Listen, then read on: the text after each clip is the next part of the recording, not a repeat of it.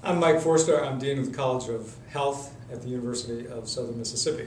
And today we're kicking off a series of interviews with students, faculty, staff, alumni from throughout the college or across the college to help us gain perspective on health education at Southern Miss, as well as to highlight some of the accomplishments and educational achievements of our students, staff, alumni, and others.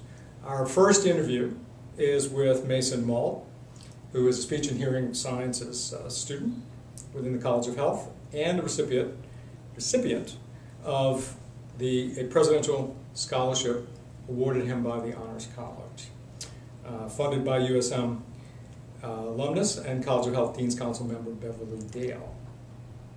So, Mason, welcome.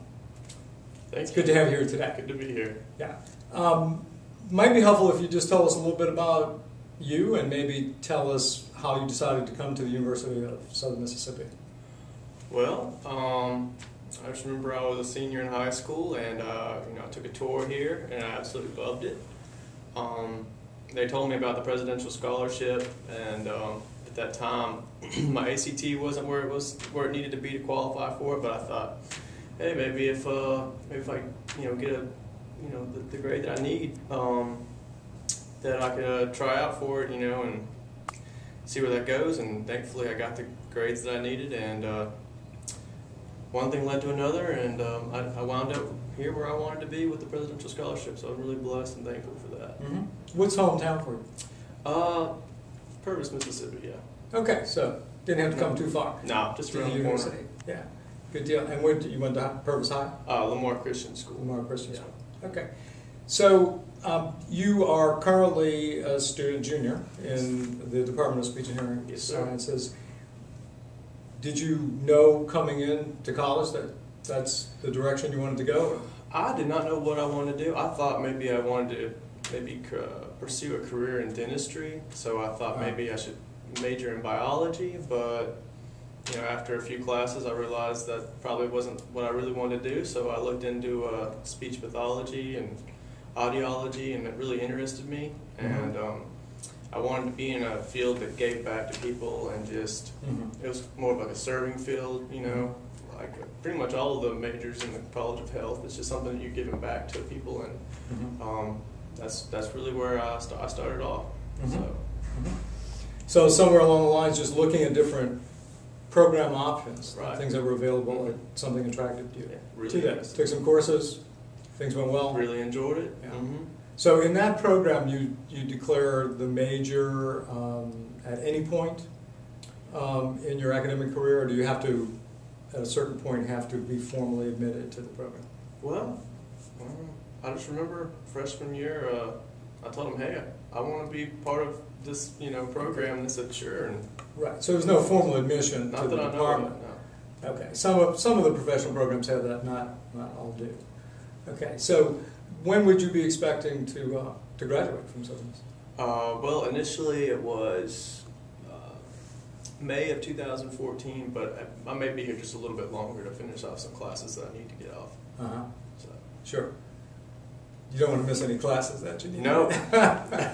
What would you like to do with your degree? I was actually thinking about that today. I'm thinking about joining the military once I want to be an audiologist. So I'm going to go to graduate school. So about 4 more years of school. I don't know where, possibly Southern Miss if I'm accepted here, or another graduate school. But afterwards, I'd like to join the military, possibly the Navy, and maybe pursue a career there. One of the great things about the field of audiology is that it is applicable pretty much any place. And you can go, certainly there are military applications, but clinics. There's lots of options. And lots of need. Definitely. As well, particularly with an aging population. Absolutely. Particularly with a lot of the noise pollution that we're exposed to. This generation, there's going to be a big need for a lot of music we're listening to. It's really a growing need. I won't ask you what kind of music you like to listen to. A little bit of everything, just too loud. Yeah. So your experience, and obviously this is a little bit tendentious question, but your experience in the College of Health has been a good one. Definitely. I'm very satisfied, I'm very happy, and I wouldn't trade it for anything. Mm-hmm. Do you have a good relationship with your advisor? Absolutely. Dr. Cloud is the chair of the speech and hearing department, and I regularly visit him and have a chat with him every now and then, and I like to chat with all of my professors, and everybody's just real nice over there. And my honors advisor, Dr. Corey, she's been really helpful to me, and everybody over there is just really professional, and it's a Class A program. Very good to hear that. I mean, it's one of the things that we are committed to in the college. We like students to feel that they're connected and that the doors are open for faculty and administrators. And that's quite apparent. That's terrific. I happen to know that you're also interested in doing research. Yeah, I am, right? How did you know? Mason is an honors college student and committed to graduating with Latin distinction, which means you are preparing to do a thesis. Absolutely. And a piece of research. Well, Yes, why don't you say just a little bit about what your research interests are?